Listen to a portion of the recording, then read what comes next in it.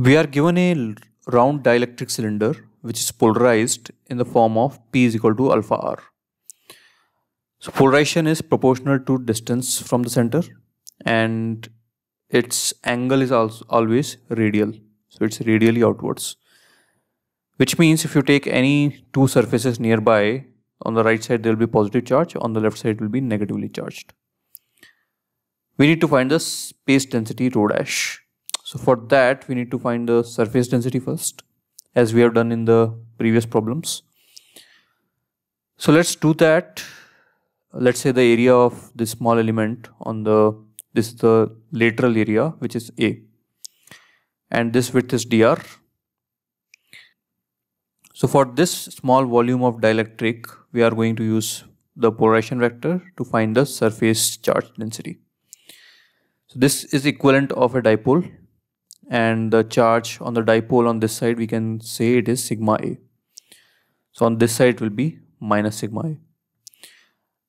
So the dipole moment we can write from the polarization vector, it is P into volume. So volume is A into dr is equal to the dipole moment, which is in this case Q into dr. So Q is sigma A, so sigma A dr, which gives P is equal to sigma.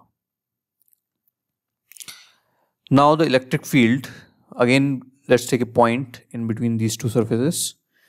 So charge density we have calculated, it is P, so sigma and minus sigma, so E inside is sigma by epsilon, which is equal to P by epsilon, which gives sigma is equal to P is equal to alpha R.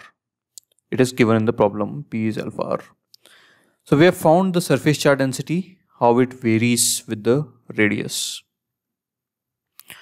Now to calculate the space density, let us consider a volume, and let's say the height of this cylindrical element is L, width is dr, and it's at the distance r from center. So if we know the small charge dq on this element and we know the volume of the element, so dq by dv will give us rho r, which we need. So dq is the surface density on the outer surface times area minus space charge density on the inner surface times area. That will give the charge within the shell. So this can also be written as d of minus sigma A. Why we are putting minus sign? Because here sigma represents the inside surface charge, which is minus sigma. So sigma r plus dr or sigma r is minus sigma. So this becomes d of minus sigma A, and A is 2 pi rl for this shell, so lateral surface area, and dv is 2 pi r dr into L. So now we divide these two to get rho r dq by dv, which is d of minus d sigma A by dv. So we put the value of sigma as alpha r and A is 2 pi rl, so this becomes alpha. So alpha 2 pi l are constant, inside we are left with dr square, which is 2r dr, so it will get cancelled here. Pi and L will also get cancelled, and you will be left with rho r is equal to minus 2 alpha.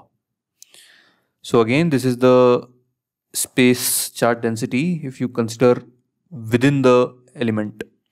If you look at the end of this cylinder, all the charges will be positive.